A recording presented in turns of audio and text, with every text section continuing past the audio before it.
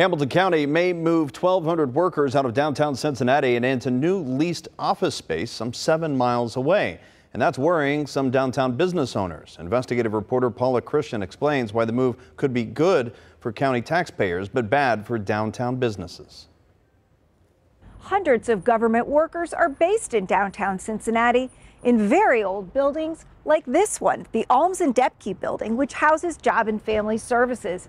Now the county has to make hard decisions about its real estate, what to sell, how to consolidate workers, and where, potentially out of downtown.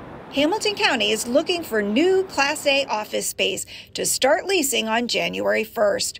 350 to 400,000 square feet, enough to accommodate 1,200 workers with 1,500 parking spaces within 7 miles of downtown and on a public bus line.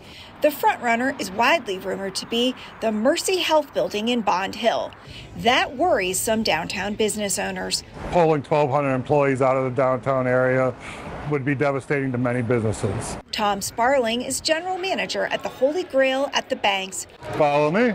He says restaurants here are still struggling with smaller crowds because so many workers never came back to the office after the pandemic.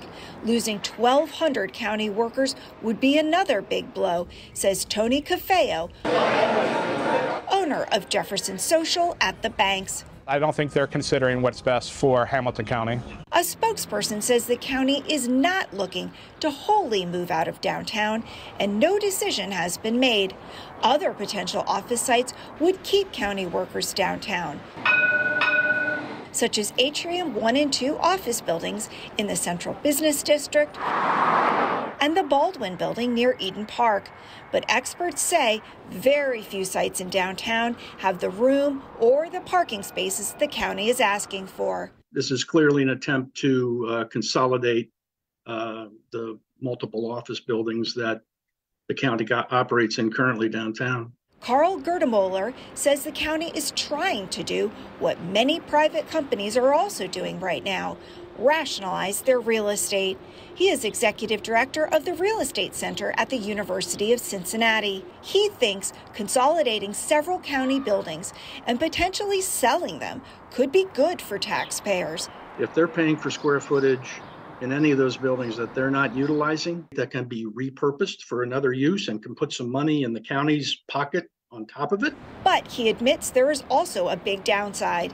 He says downtown businesses wouldn't just lose county workers, they'd also lose the customers who come to do business, like pay a county tax bill and then stay for lunch afterwards. That's something Cincinnati Mayor Aftab Purival also worries about. Obviously that would be concerning because we're really trying to make sure our downtown is thriving, and moving employees outside of the downtown would be challenging, particularly for our local businesses. Purival also worries about the potential loss of earnings tax revenue if the county moved its workers outside of the city.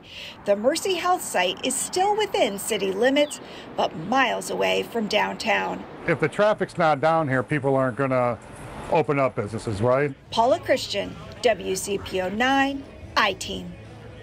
Now, there's no word yet on when the county will vote on the contract, but it is accepting bids right now for the new leasing space until June 21st.